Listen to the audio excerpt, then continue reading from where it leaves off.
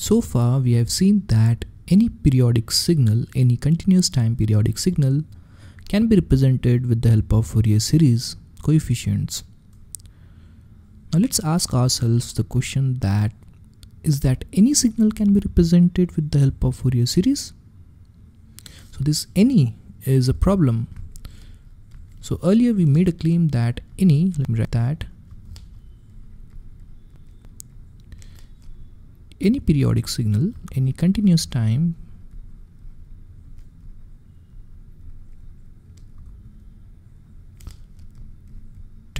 periodic signal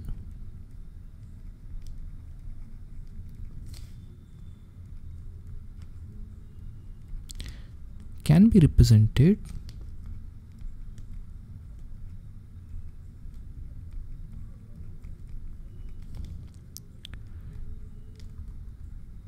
using Fourier series.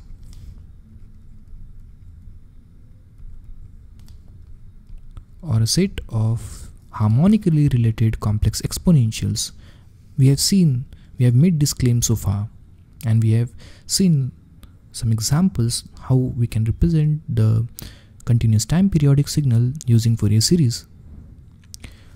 Now, is that true that any periodic signal can be represented with the help of Fourier series? So this is very strong claim that we are making it here. So the truth is that not all the signals can be represented with the help of Fourier series. So it's not any, but most of the periodic signals can be represented with the help of Fourier series. When I say most of the periodic signals can be represented, then again the question arises that which are those signals that cannot be represented with the help of Fourier series? Or we may ask that what is the condition that guarantees the representation of Fourier series? That's the topic that we are going to see in this module. We are going to see that what are those conditions which guarantees the representation of the signal using Fourier series. Those conditions were given by P.L. Dirichlet, a scientist and mathematician, you can say. These conditions were given by P.L. Dirichlet, and those conditions are called as Dirichlet conditions. Dirichlet conditions are the set of conditions that guarantees the Fourier series representation of a periodic signal. Let me list those conditions here. The first condition that Dirichlet mentioned was that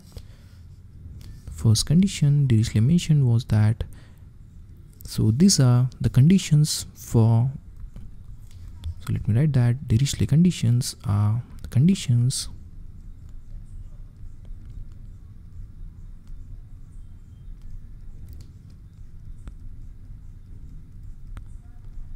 Dirichlet conditions guarantees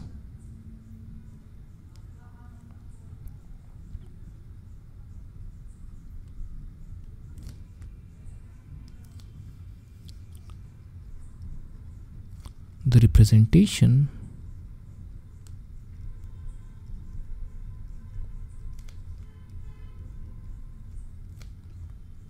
of periodic signal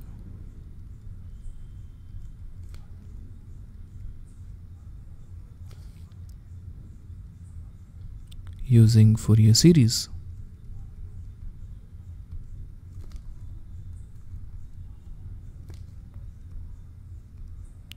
So let's see what are those conditions.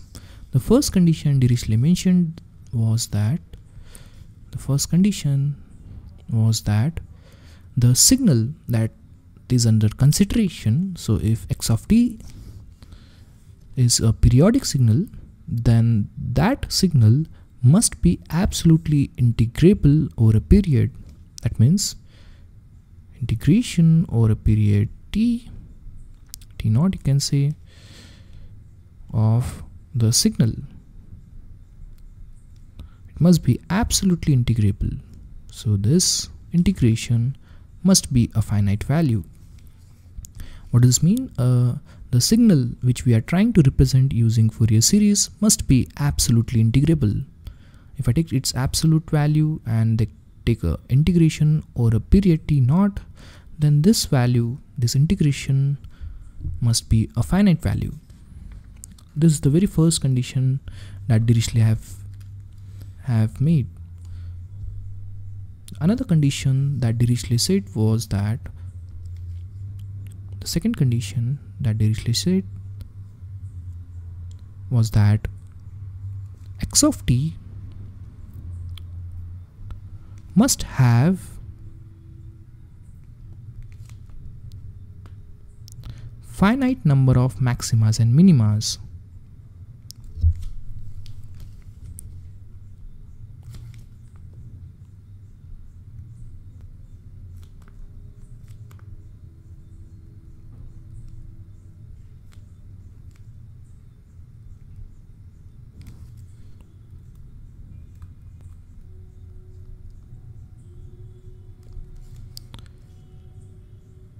So the signal under consideration, that is x of t, must have finite number of maximas and minimas, the extremas, you can say. The third condition that Dirichlet mentioned was that x of t must have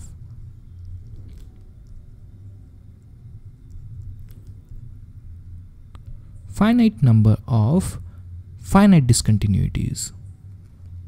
That means must have finite number of finite discontinuities.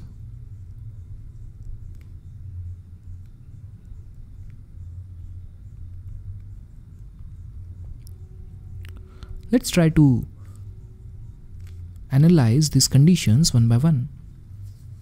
The first condition that Dirichlet said was that, so these conditions are actually the conditions that guarantee the representation of Fourier series, the representation of periodic signal using Fourier series. What Dirichlet said was that if a signal satisfies all of these three conditions, then you can guarantee that that signal can be represented using Fourier series. So let's see these conditions one by one. The first condition says that the signal, in order for this Fourier series representation of a periodic signal, the signal itself must be absolutely integrable over a period t0. So let's take an example of a signal that is not absolutely integrable. So example, so we are analyzing the first Dirichlet condition. The first Dirichlet condition says that the signal must be absolutely integrable. That means x of t must be absolutely integrable. So let's take an example of a signal that is not absolutely integrable over a period. So let's take example something like this. Let's say I'm having a signal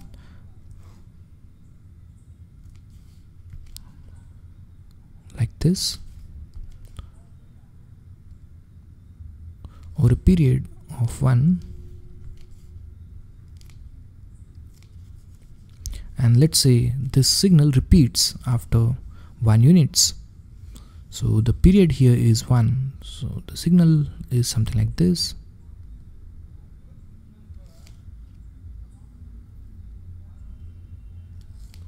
And so on. So this signal is, you can see that this is -1, 1 and 2 there. So the signal repeats after the time period of 1.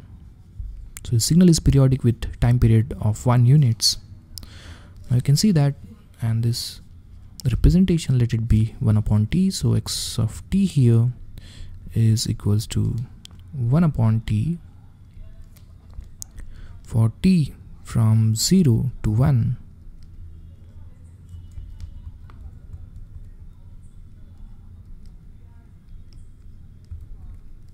You can see that the signal, as it approaches 0, as t approaches 0, this signal goes out of bound. and hence the integration of this signal over this period is not a finite value. Therefore, this signal is not absolutely integrable, and hence the Fourier series representation is not possible here. So the signal is not absolutely integrable.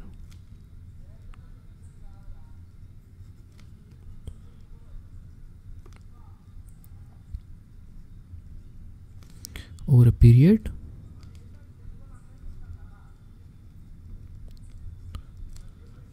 let's take another example.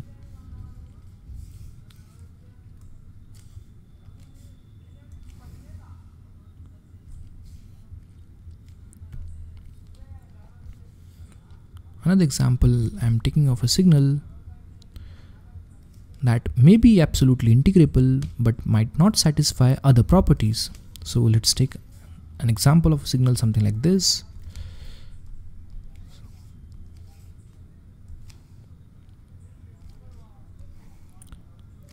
Now I'm trying to represent a signal which violates the second Dirichlet condition. So we have already seen a signal that violates the first Dirichlet condition. Now we are going to see a signal that violates the second Dirichlet condition. Now the second Dirichlet condition says that the signal itself must have finite number of maximas and minimas. Let's take a signal which has infinite number of maximas and minimas. So a signal could be something like this.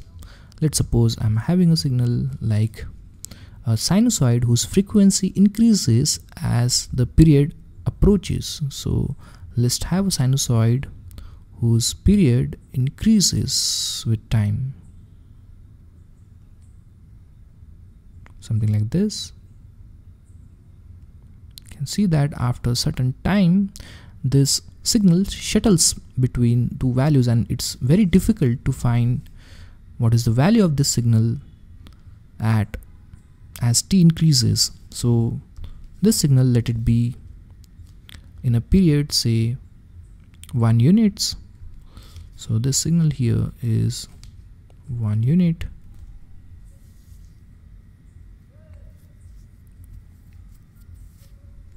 And this signal mathematically can be represented as say x of t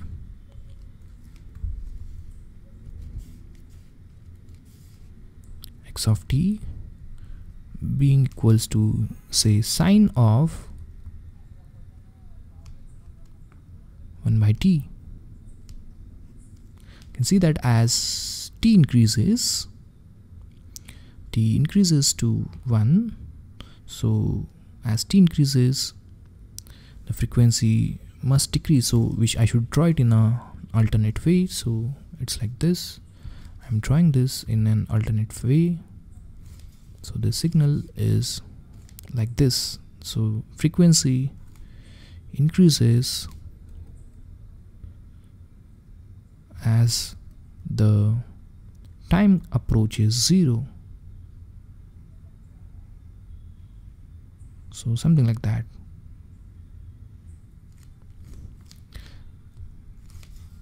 So this is 1 here and 0 there, and let's suppose the signal repeats after this.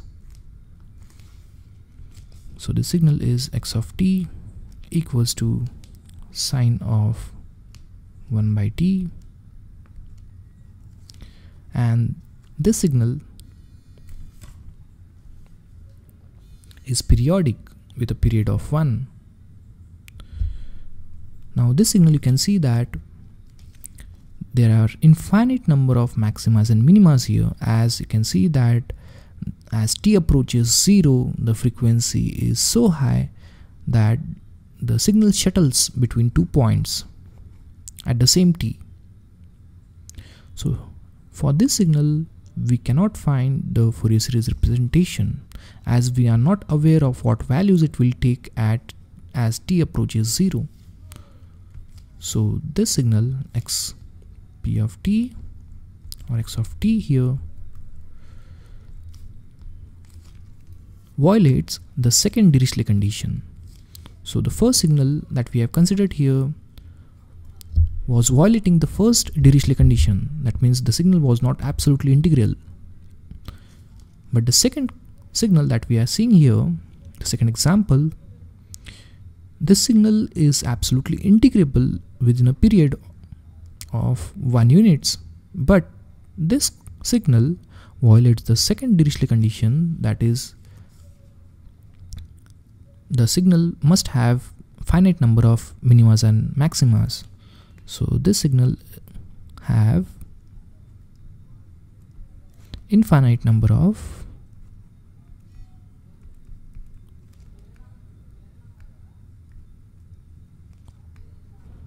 maximas and minimas.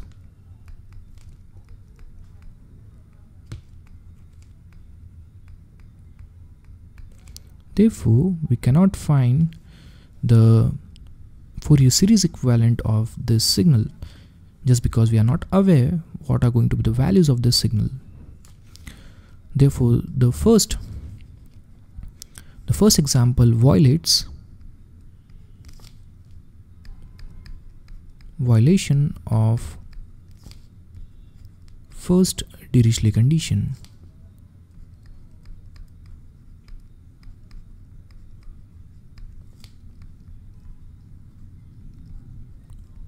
Whereas the second one violates second Dirichlet condition. So it violates second Dirichlet condition. Although it satisfies the first Dirichlet condition, it violates second Dirichlet condition.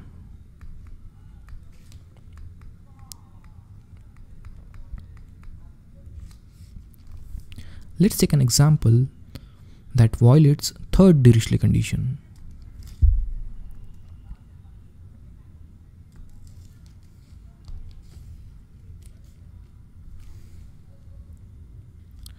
Let's take a signal something like this, a staircase kind of signal.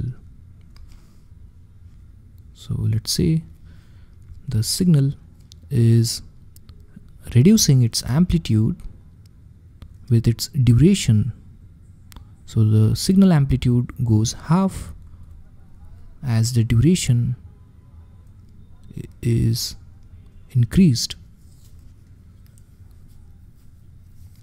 That means, say for example, if the initial amplitude is 1 unit, the next amplitude is going to be 0.5 units, and for half the duration of the initial one. So this is half the duration. So the signal is going to be something like this.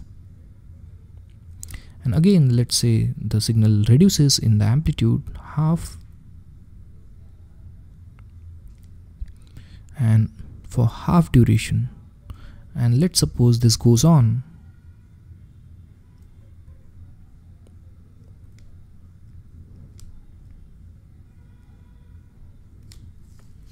And that too for a period. So let's define a period. Let's say here, some period here.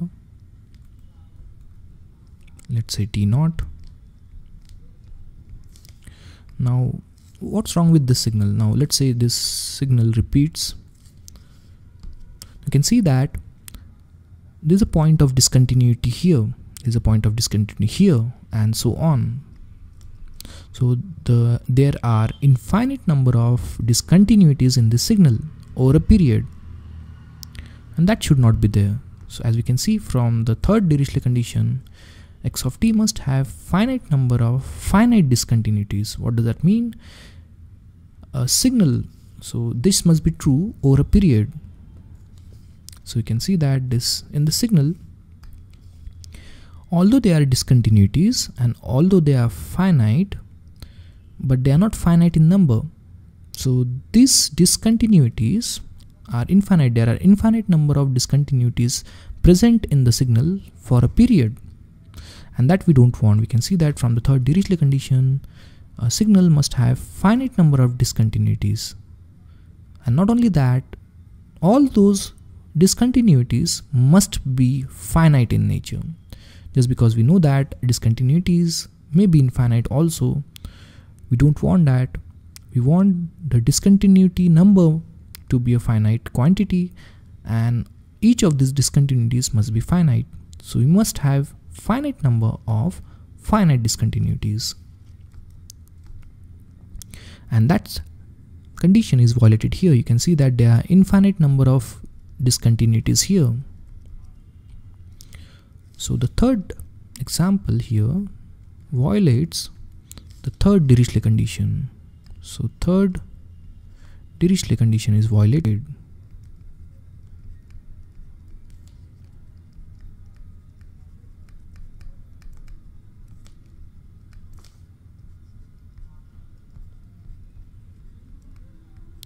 Although it satisfies first two conditions, the first two conditions is that this signal must be absolutely integrable. Yes, it is. And the second Dirichlet condition says that it must have finite number of maximas and minimas. That's fine, but what about the third Dirichlet condition?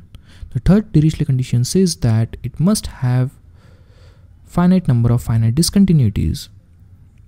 That is not the case here. So the Dirichlet conditions are violated here. Such signals cannot be represented using Fourier series. You can see from these examples that such signals are very rarely seen in nature. We hardly see such kind of signals, and most of the signals that we are going to see in this course are going to have the Fourier series representation, except some subtle signals, or those signals are called as pathological in nature. So those signals hardly exist in practice, and we shall assume that most of the periodic signals can be represented using the Fourier series. And the conditions that drive the representation of the signal using Fourier series are called as Dirichlet conditions, which says that the signal must be absolutely integrable, the signal must have finite number of maximas and minimas, and it must have finite number of discontinuities, in which each of those discontinuities are finite in nature. These are the conditions, and as these conditions guarantee the representation of Fourier series, these are called as sufficient conditions of representation, the Fourier series representation. So these are the sufficient conditions for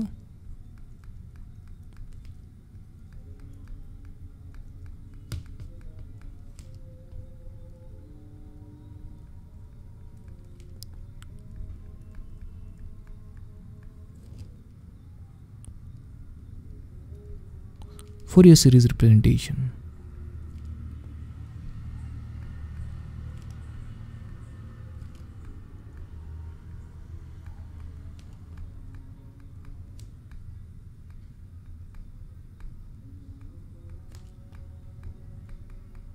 The sufficient conditions means that this condition actually guarantees the representation of Fourier series.